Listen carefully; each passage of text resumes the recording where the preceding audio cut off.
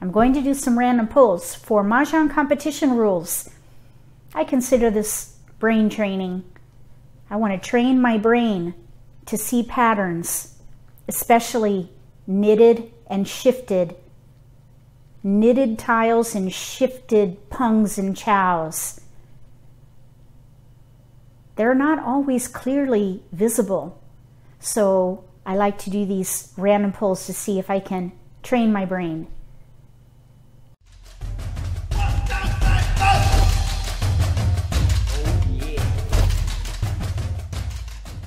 If you're new to Mahjong, or if you already know how to play and just want to build your skills, consider subscribing to my channel. That way you won't miss anything. We're going to do 4 random pulls, 1 for each wind of the round, starting with east. And we'll just say that we're the dealer for these. So we'll take 14 random tiles each time and then see if we can identify a scoring element with the randomly drawn tiles.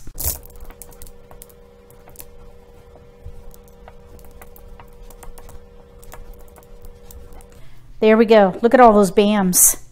We do have a pair of 2s here. So what I was thinking is we could maybe do 7, 8, 9, 7, 8, 9, or chi, pure double chi, or pure double chow. Pure double chow is 1, half flush is 6, that's 7. I think what I would do is hold this, because we could maybe do all pung, but if we did half flush, pure double chow, concealed, that would be 8 points. 6 points for half flush, 1 point for pure double chow, and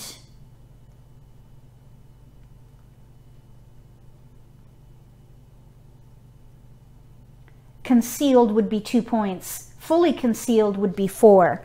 That's how I would do this. I would try to do this concealed. Half flush concealed, maybe pure double chow if we can get that 8. Hold these as long as possible. If we pair up, we could do all pung. But I think I'd rather play a flush. Let me know if you would do something different with this one. Write random pull 1 and what you would do with these tiles. Now we're going to do south round.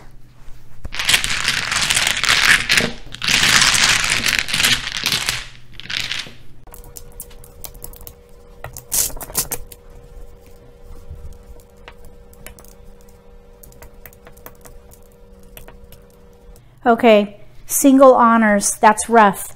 We are east seat and it's south round. If we paired these up, we could get a pwn of our own wind or the wind of the round. Here we have potential chow, potential chow, potential chow. I think I would try 4 half flush again and then discard these. These are all isolated. This not so much, but that would be an offsuit chow that would drive the score down. I would play a half flush again. Start by discarding these.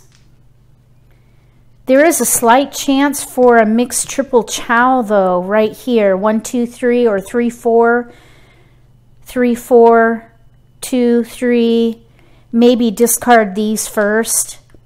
See if mixed triple chow comes in or half flush. I think that's what I would shoot for primarily, and then hold these just to see if mixed triple chow comes in.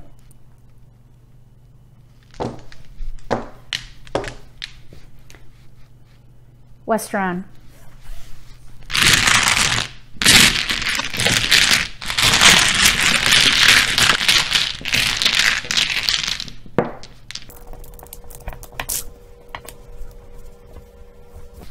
Flowers. You do not count flowers in your minimum points. Don't make that mistake, as I have in the past. We can get replacements though.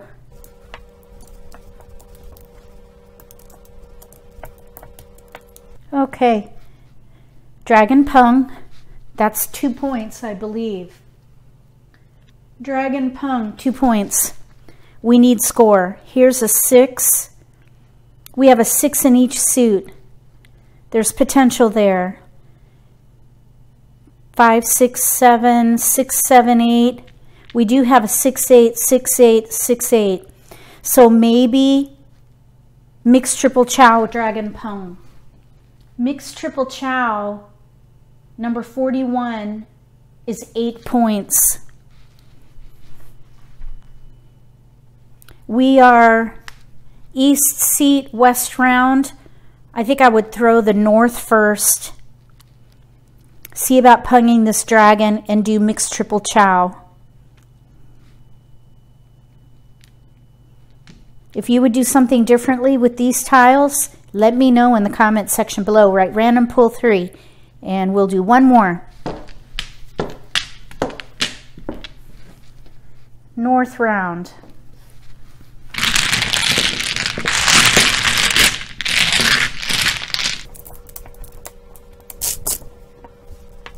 Flowers.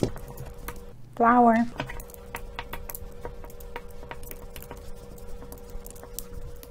Okay, here we have a pair here and a pair here.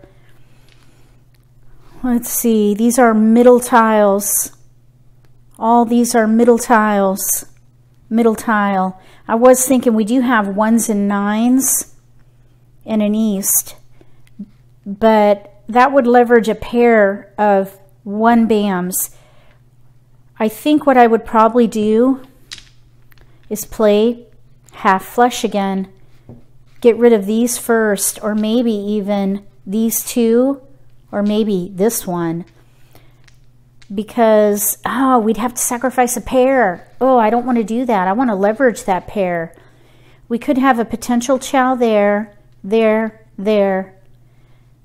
1, 2, 3 blocks. Potential here.